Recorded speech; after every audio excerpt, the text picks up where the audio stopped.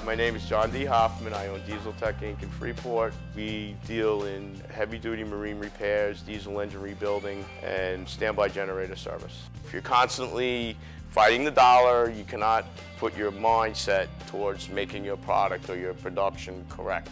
So I saw, 75 proposals coming up where I would need a large amount of money. I went to the bank that I've been dealing with for 10 years to get a loan. The terms were not what I wanted. It just seemed to be a much more production than what I was really up against. And I was like, if we can get this money now, I can move ahead, and then 6 or 7 months from now, I'm golden. So the time frame with the bank was just terrible, and the amount of paperwork was ridiculous. Dealing with UCS, I felt very comfortable.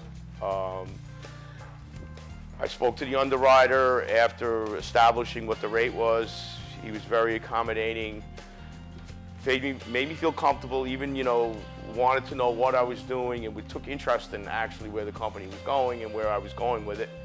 And, after explaining that, we had an understanding. And how simple could it be? You give them 6 months bank statements, tell them what you're proposing or what you're going to do with the funds, and you're done. So it was a very simple process.